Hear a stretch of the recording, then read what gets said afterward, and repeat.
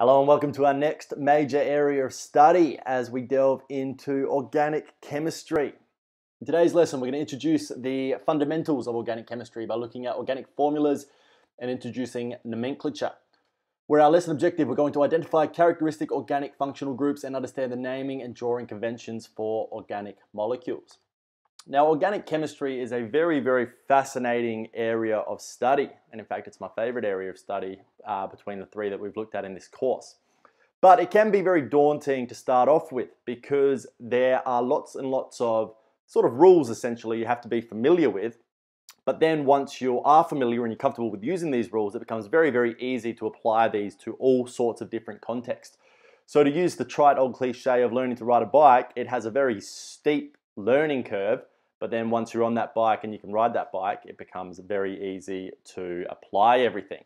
So just keep that in mind as we introduce everything today, because this will all look very new and unfamiliar, but we will be spending a lot of time consolidating and going over these concepts.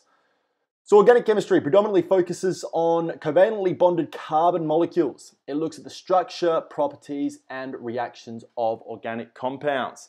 Now, carbon is a very fascinating and I suppose unique in many ways, a unique atom due to the millions and millions of different ways that you can make structures with it.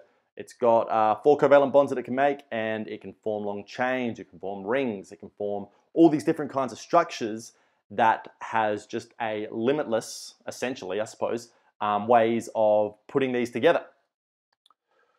So, we call it organic chemistry because it's based off the idea that all living things are organic things and they all are carbon-based organisms. They have carbon as the fundamental makeup, I suppose, of their being.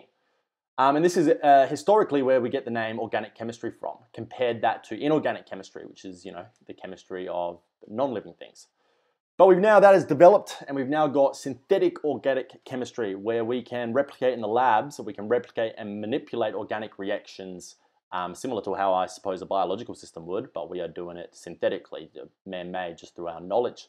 And for a long time that was thought to be an unattainable thing to do, but we now live in a reality where we do that every day. So why is carbon so unique, and why is carbon the base of this? It's all to do with its ability to form chains in millions of different combinations, so it can catenate. This is a word that just means forming chains, essentially. And this can allow for a great complexity and variety of organic organisms. There are also lots of features by other non-metals. Commonly we'll see lots of hydrogens, nitrogens, oxygens. We will see our halogens in there, things like phosphorus, sulfur occasionally pop up. But it's all organic covalently bonded molecules, so it's all mostly to do with our non-metals on the right-hand side of our periodic table there. And just one thing to be aware of is that some carbon compounds, despite having carbon, are classified as inorganic substances, such as oxides of carbons that we've looked at briefly before perhaps. Carbonate anion salts, these are inorganic compounds despite having carbon.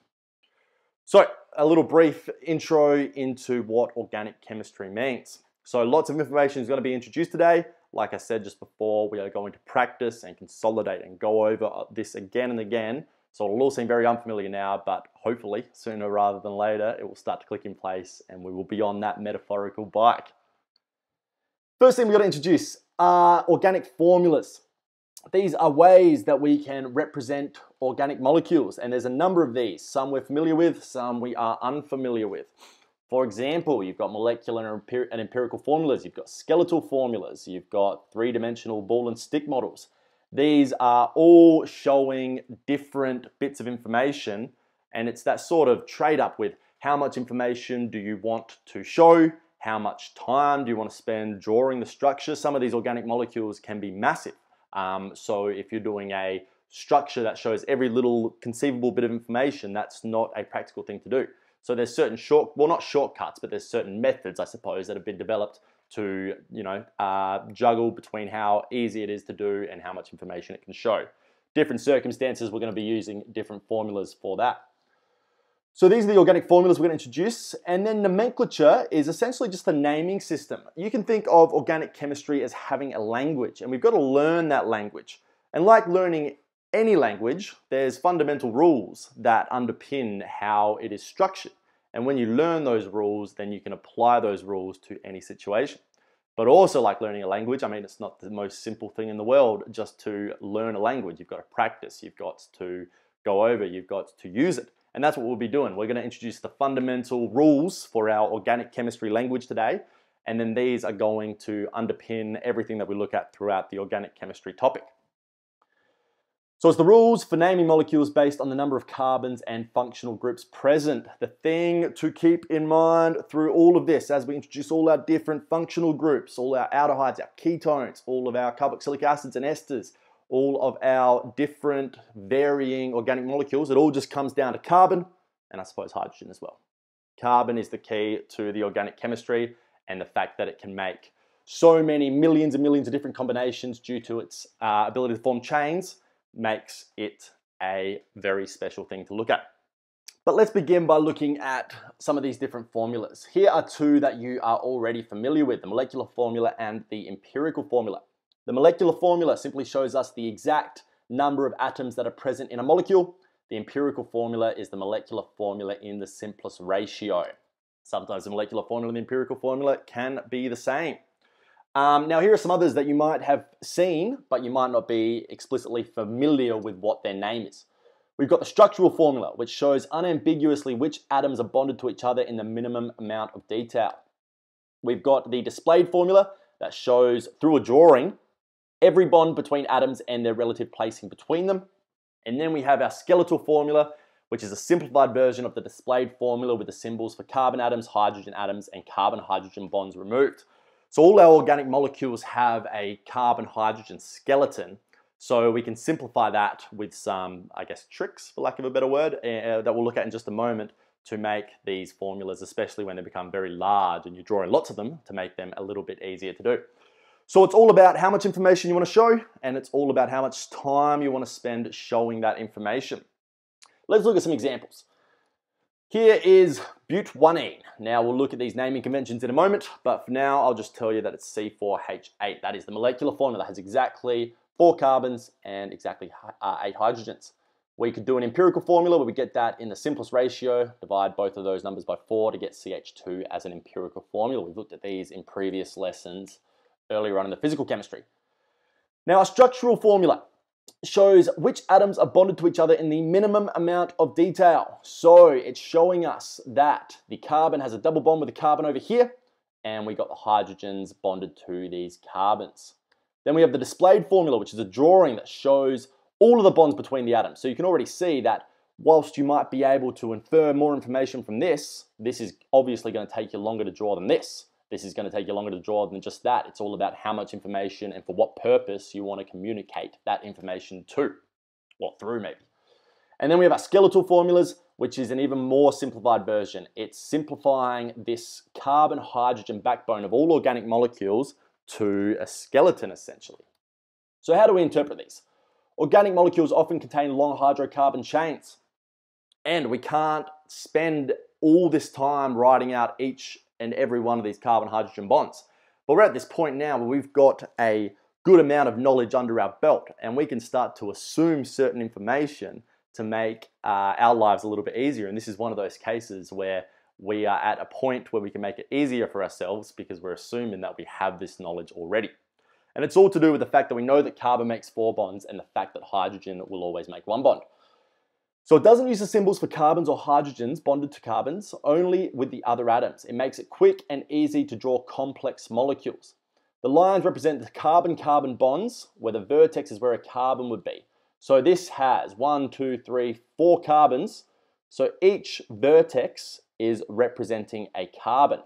And then we can use our understanding of chemistry, the fact that we know that carbon always makes 4 bonds, to fill in any hydrogens based on any bonds that it needs to make to have that full 4 bonds. So for example here, this carbon has 2 bonds to that carbon, so we know that this is going to have 2 hydrogens there.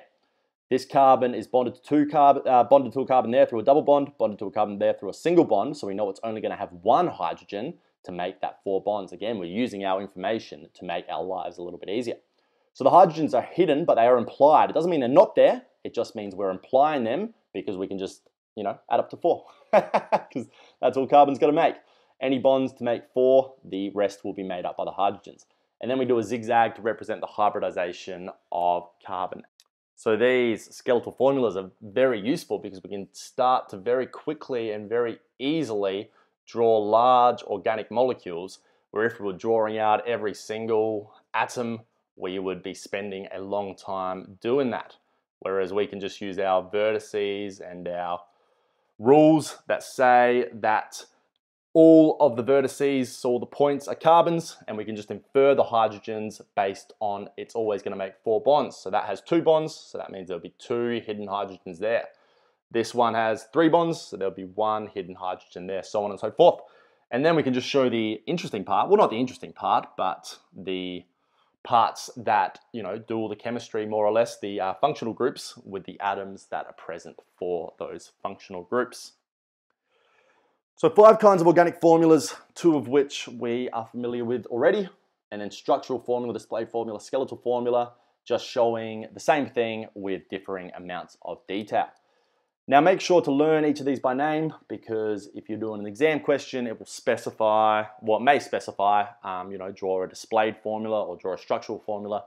And if you draw the right thing but with the wrong formula, you can lose the marks, which would be a frustrating thing to do because you haven't drawn it wrong. You just haven't drawn what they've asked. So then the other main thing we've got to look at is this idea of functional groups. The functional groups are what give the organic molecules their flavor, if you could think of it like that. It's these are the parts that are doing all the magic, doing all the chemical reactions and have all the chemical properties of our organic molecules. So there's certain combinations of atoms, or just single atoms they can be, or they can be a group of atoms that have specific chemical properties and undergo characteristic reactions irrespective of its size. We call these functional groups, and we can categorize these into things that are called homologous series. So homo, the ancient Greek, meaning the same. So the functional groups are part of the series that's the same, essentially. They're all part of the same group. Organic molecules can be classified into groups depending on what functional groups they contain. They are called homologous series.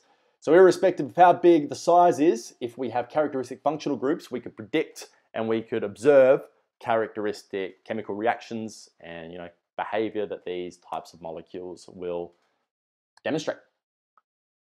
We need to be familiar with these. So this is what I was saying when it's somewhat like a language. We've got to learn these rules, and it can be difficult to learn all these rules, but once we've learned these rules, then we just very simply, or not very simply, we just apply them to the situation that we're in. So our simplest ones are our alkenes and our alkanes. So we've got our alkanes, which all just contain carbon-carbon single bonds. So just carbon bonded to single bonds, and then our hydrogens filling those in. They're the simplest kind of organic molecules. Then we have our alkenes, which are a bit more complicated. They contain a carbon-carbon double bond somewhere in the molecule. Make sure that all my bonds are correct. And then we have, R. A lot of the time in organic chemistry, we designate R to just mean rest of the molecule. Alkanes and alkenes, single bond and a double bond. And then we've even got these things that we're not going to look at too much, but might as well bring it up, called an alkyne. You might be able to guess based on a little trend here what an alkyne is. We have a triple bond in our alkyne. Can't have 4 bonds. It's just impossible for the electrons to reach around and make 4 bonds with just 2 atoms. So the alkynes is as far as it goes there.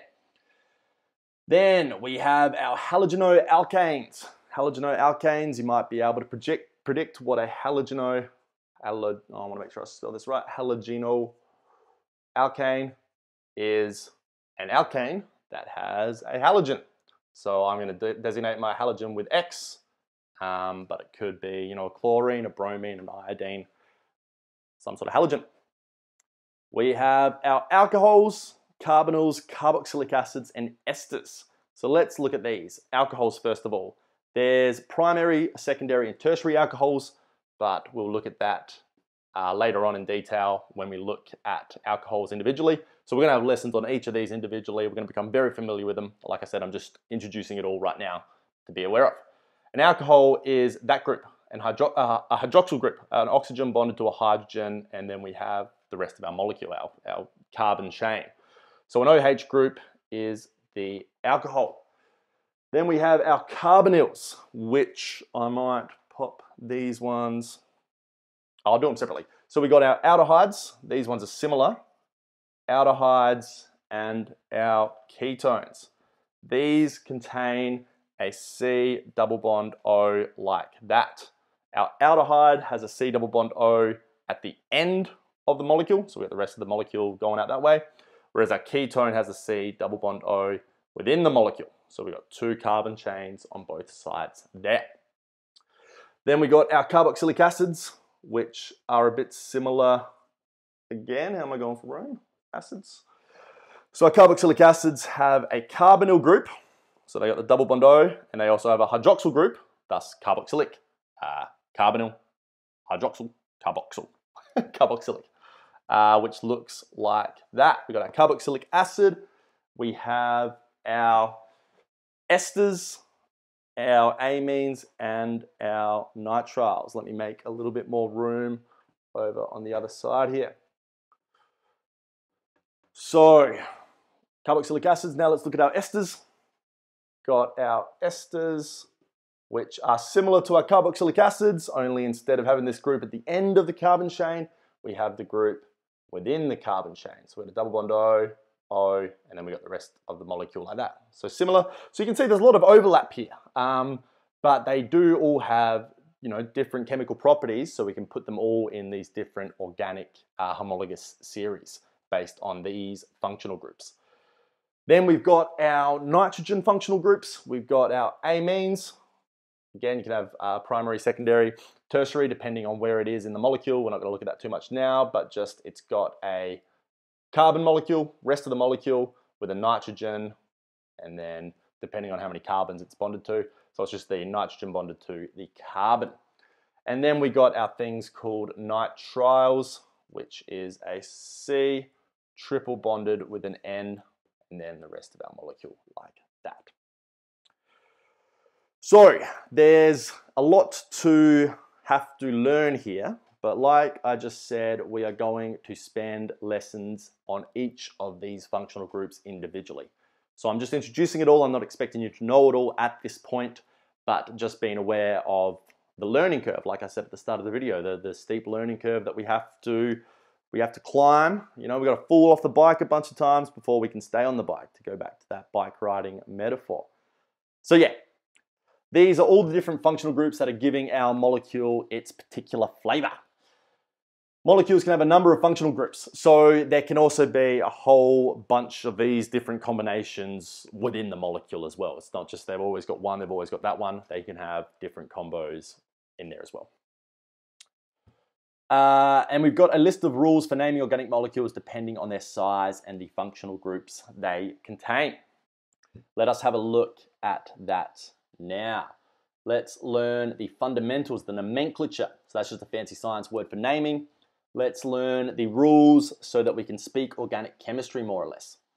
So our organic nomenclature, like I said earlier, is the language of organic chemistry. And it's just based off of a few rules.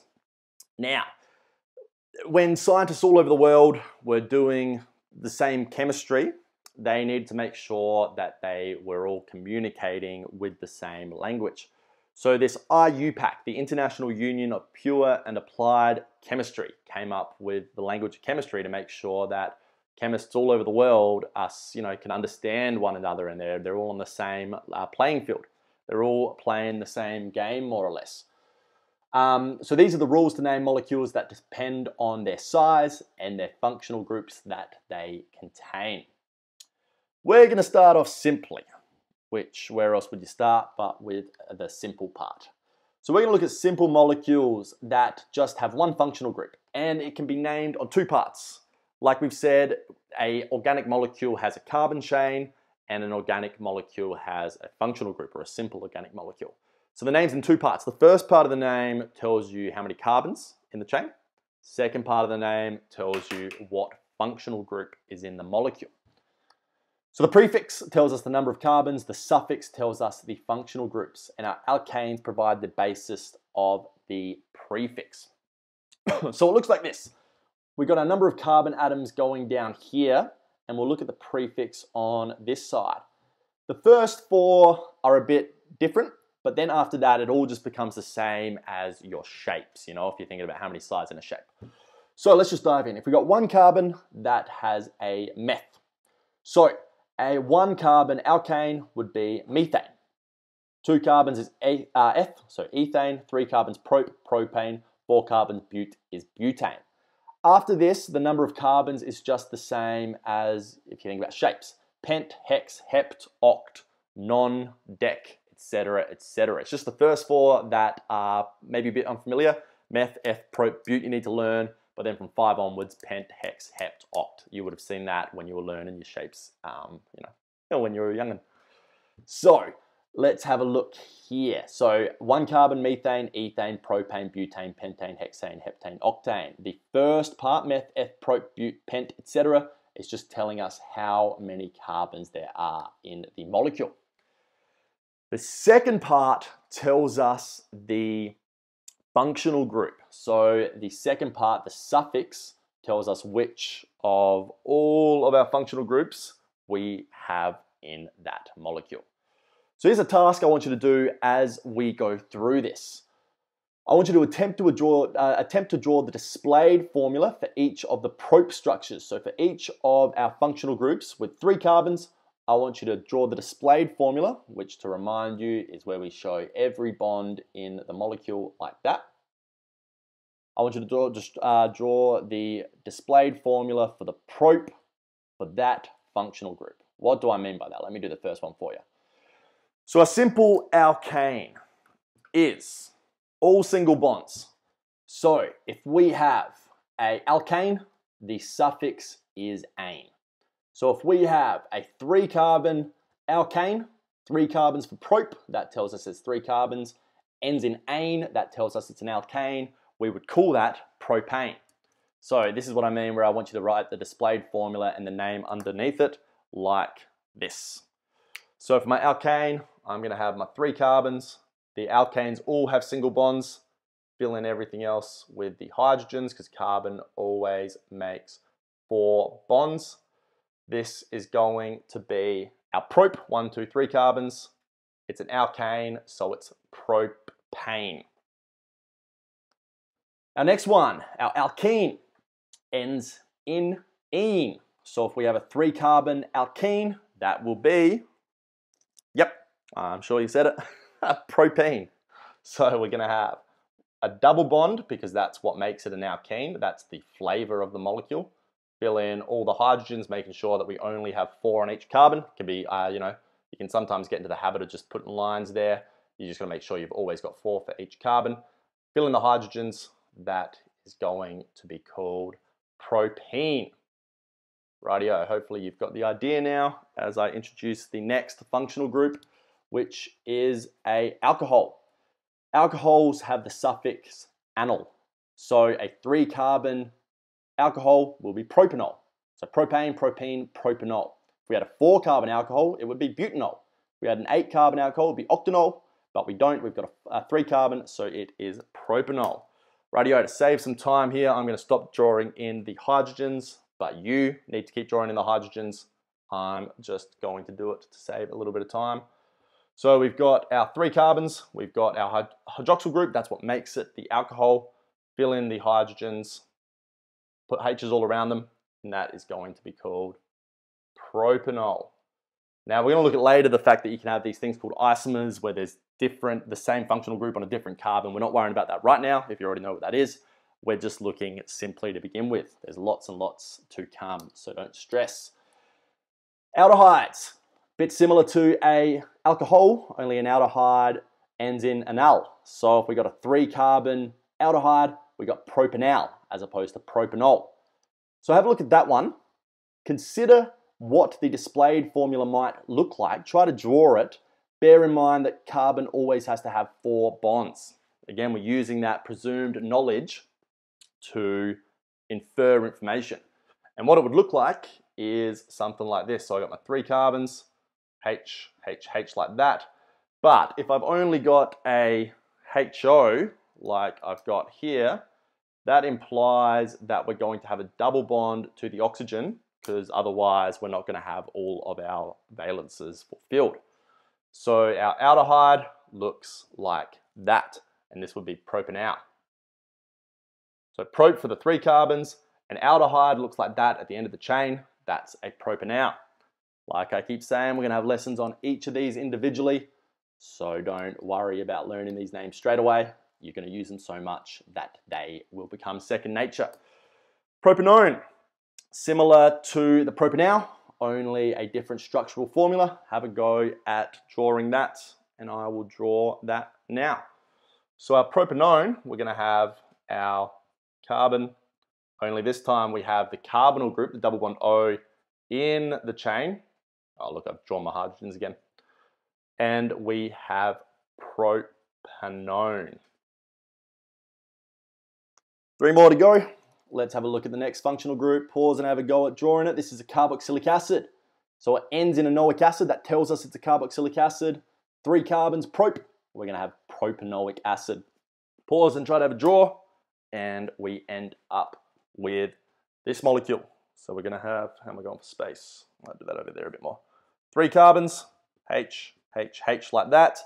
But then to have the functional group at the end here, the way that these can bonded, that these can bond, so that the carbon has 4 bonds and the oxygen has 2 bonds, looks like this. We have a double bond O, OH, and we have propanoic acid.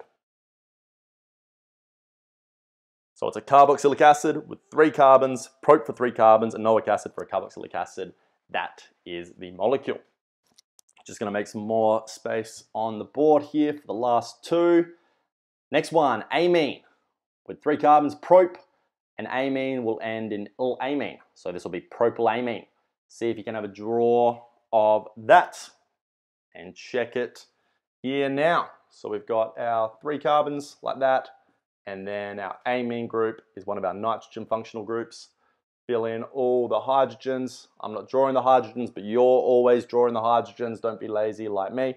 Do as I say, not as I do. This is propylamine, showing us that we've got the amine functional group, prop, 3 carbons. And then our very last one, well, not our very last one, but the last one we're going to do is a nitrile, which ends in a nitrile. So this would be propanitrile. Pause it, see if you can draw a displayed formula for that one, and then check it here.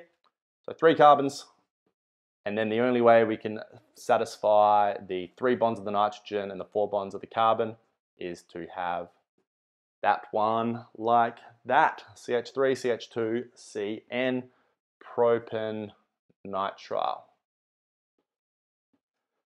Excellent, excellent, excellent. Now, there are some that we need to be familiar with. Note that halogenoalkanes and esters are not in the list, but we will look at these. And then this is by no means an exhaustive list of functional groups. There's many more than this. These are just the main ones, the main players in the game, if you will, and the ones that we need to be familiar with. So, we can use the names to draw the molecules, but we can also use the drawings of the molecules, or not the drawings, I shouldn't say. We should use our formulas, the different types of formulas, to work out the names. So that's what we just did. We were given the name just then, and we drew a displayed formula. This time, what if we are given a formula, whether it's displayed, whether it's structural or skeletal, and we had to name them? I want you to pause and see if, using our prefixes and our suffixes, identify the number of carbons, identify the functional group that is present, pause, draw the following molecules, and see if you can name them.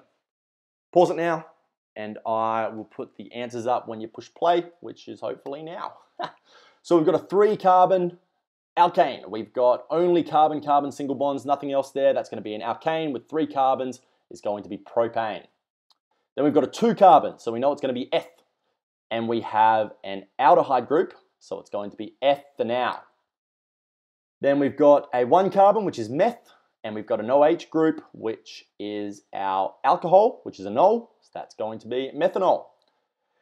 Our skeletal formula has the carbons at the vertices. So 1, 2, 3, 4, 5 carbons. So pent for 5. It has a OOH group, carboxylic acid, which is a pentanoic acid.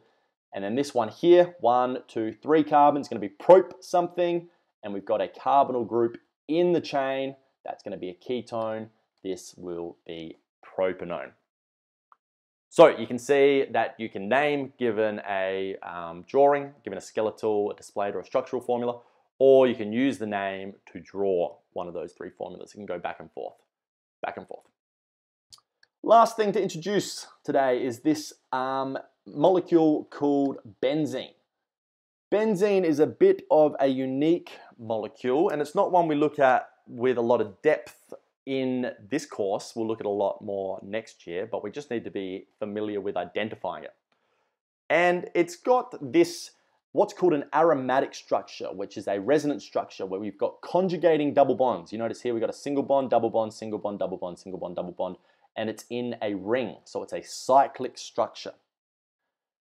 Now, benzene is a unique molecule. So far, we've just been discussing straight chain alkyl groups, where we remove a hydrogen from an alkane chain to add the functional group. So we're removing one of the hydrogens or two of the hydrogens to add our functional group here. We've also got these things called aryl groups, which are molecules that contain at least one benzene molecule. So the reason why benzene is such a unique structure is because the double bonds and the single bonds aren't localized, they're delocalized, they can move around. So if I draw a skeletal formula of benzene, these double bonds can move around the ring and it can exist in two resonance structures where the double bonds, they're not really in either of these positions, rather they're constantly moving between them. These are kind of two extremes of the spectrum, but the electrons are constantly moving around like this. So we can sort of summarize this resonance by just doing a circle in the middle there.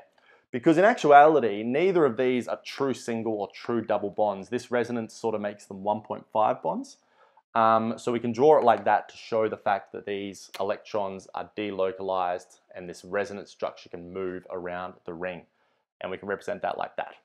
At this point, we just need to be familiar with that diagram and what it means. So that diagram means this molecule here, and we need to identify that as a benzene molecule. We look at benzene and aryl groups a lot more next year. Okay, we also have branch chains. So we've been looking just at straight chains. We can also have carbon skeletal groups that come off a main chain, and we need to be familiar with how to name those as well.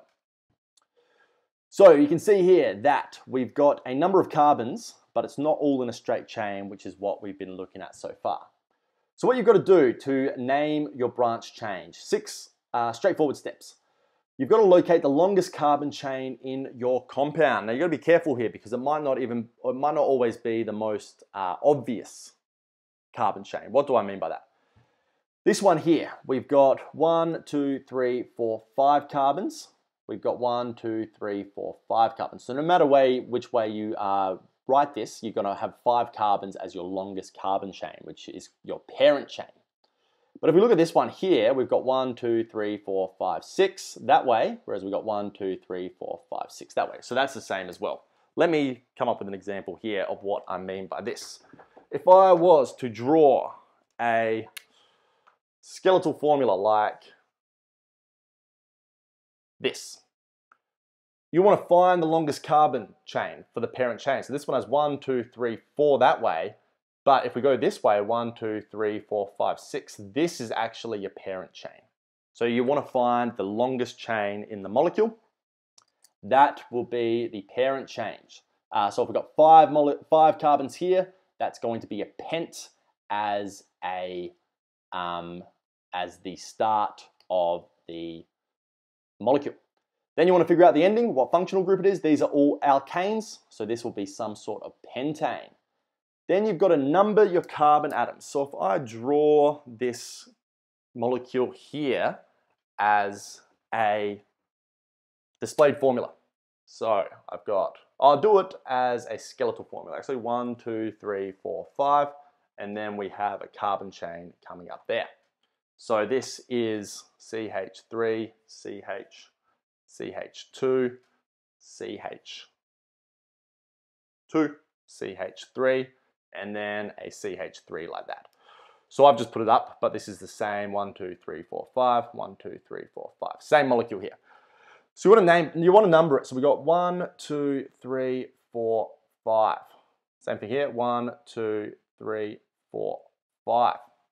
Then you've got to name the side chain, and you put the side chain with the same rules, only instead of just being meth, you add YL to the end. So it'll be a methyl, an ethyl, a propyl, a butyl. It'll be, depending how many carbons, this will be the side chain.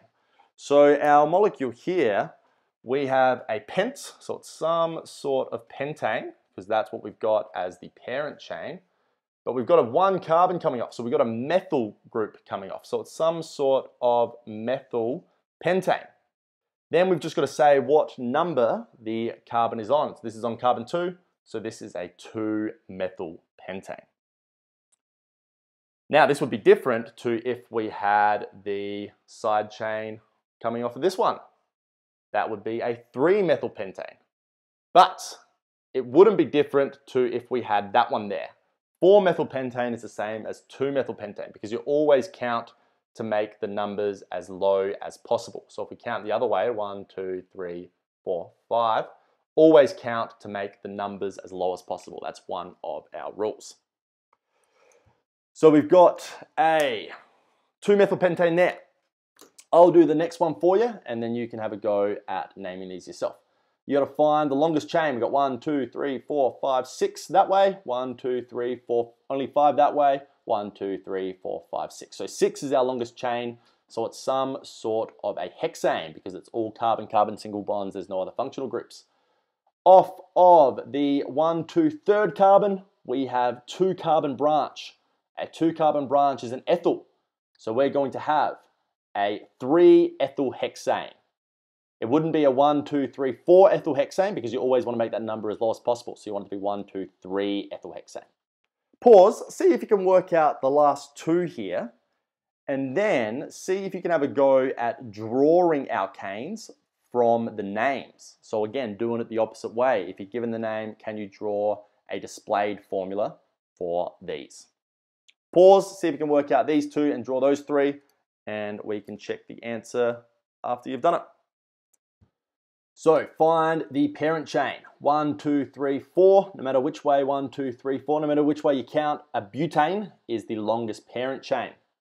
Then we've got a 1-carbon chain there and a 1-carbon chain there. So we've got a methyl group, but we've got 2 of them. So we've got a dimethyl coming off of carbons 1, 2, 3, 4. So 2, 3 dimethyl butane. The good thing is that these names are consistent no matter which way you name it from. You're always going to end up with the same thing. So let's say if we had this as the parent chain, 1, 2, 3, 4, we would still have a methyl off of carbon number 2 and a methyl off of carbon number 3. So no matter which way you look at it, it's 2, 3 dimethyl butane. This one, a bit trickier again. Our longest carbon chain is a 1, 2, 3, 4, 5, 6, 7, a heptane. We've got 3 methyls. So a trimethyl off of carbon 3 and carbon 5. 2 of them are coming off of carbon 3, 1 of them is coming off of carbon 5. So it's a 3,3 3,3,5 trimethyl heptane. What about drawing it from the names given? So with these ones, you sort of got to work backwards a little bit. You've got to see what the parent chain is. And just make sure that you know exactly what kind of formula it's asking us to do, a displayed formula. So make sure we are drawing a displayed formula. So we've got a propane parent chain, 1, 2, 3 carbons. We've got a methyl off of carbon 2. So we've got a 2-methyl propane, and then we just fill in all of our hydrogens to get our molecule like that, not forgetting our hydrogens off of the branched chain. Same thing here. If you didn't quite get that, maybe pause now and see if you can work it out, working backwards from the parent stem. So pentane, pent means 5. Ane, it's all single bonds because it's an alkane. We've got 2 methyls, a dimethyl off of carbon 2 and carbon 3. carbon 2, and carbon 3. So this is going to be 2,3-dimethylpentane. Fill in all of the hydrogens. I got to do my carbons, 2,3-dimethyl. As you can see, a skeletal formula might be a easier thing to draw here. This is the idea that sometimes doing a displayed formula isn't the most time efficient way to do it, but it does show every single bond, albeit quite messily when I do it. So let's just make sure we got this right. We've got a pentane, 1, 2, 3, 4, 5. We've got 2 methyl groups of carbon number 2 and carbon number 3, and we filled in all our hydrogens. Our final one, 3-ethyl 2,4-dimethylhexane. So our parent is a hexane. That's 6 carbons. 1, 2, 3, 4, 5, 6. We have 2 methyl groups, dimethyl off of carbons 2 and carbons 4. So 1, 2, we've got a methyl group there. Well, now I haven't done a displayed formula here. So just make sure that you're doing what it asks you to do. And we've got a methyl off of carbon 4, which would be there as well. And then off of carbon 3, we have an ethyl. So we've got dimethylhexane, 1, 2, 3, 4, 5, 6 for the hexane, 2 methyls for carbon 2 and 4, and an ethyl, which is 2 carbons off of carbon number 3. Fill in all your hydrogens. I will be lazy and skip this one here, but make sure that they've all got hydrogens like that. So you can see it's kind of, I like to think of it a little bit as a game. You know, there's certain rules, and it's kind of like a bit of a quiz, a bit of a trivia or a mind teaser or something. You've got to work out the structure based on the name. I find it quite an amusing thing to do. But it's all just based on rules. We learn the rules, we're on the bike, we are laughing. And with that mammoth lesson, we have finished our first look into organic chemistry. What have we done? We've interpreted and used the general structural, displayed, and skeletal formulae of the following classes of compounds: alkanes, alkenes, halogenoalkanes, alcohols, aldehydes, ketones, carboxylic acids, esters, amines, nitriles. Understand and use systematic nomenclature of simple aliphatic organic molecules with functional groups detailed there, up to 6 carbons, so up to our hex. 6 plus 6 for esters, amides, straight chains only. Deduce the possible isomers for an organic molecule of a known molecular formula. We'll look at isomers a lot more in the next lesson. Deduce the molecular formula of a compound given its structural, displayed, or skeletal formula. Your task for this lesson, pause, work through those, and you will consolidate your understanding. Excellent. Thanks for your time for our first initial look into organic chemistry. Huge amount of information to introduce, but we've got to start somewhere. We've got to introduce all our rules. But like I said, we're going to be having lessons on each of the individual functional groups. We're going to spend a lot more time looking at our introduction to organic chemistry in the next couple of lessons. So there'll be plenty of time to consolidate and become comfortable with the organic chem. Thank you very much. See you on the next one.